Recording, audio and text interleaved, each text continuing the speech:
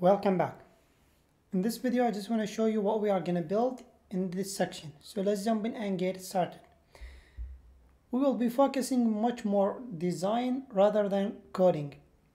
So what we are going to show, we will be showing you how to build basic to intermediate layouts with React Native. So as you can see, let's go through the application that we are going to build. It will be 3 screens.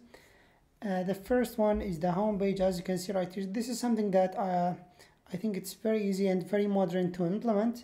So this is the home page with the background as well as 2 buttons. So if I click on the about page, we will be redirected to the about. It's like the about user, like the user profile or whatever. So this is the about page.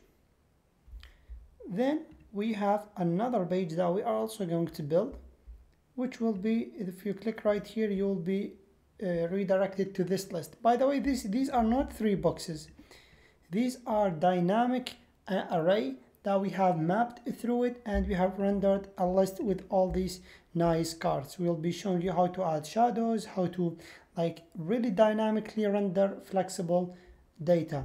Okay, so this is the levels page. We have I just choose these basic names, but I will show you how to customize this one as well.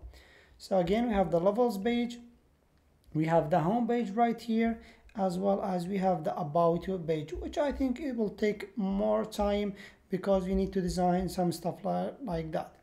Okay, so yeah, that's pretty much it. So if you like it and you want to start, let's jump in and get started.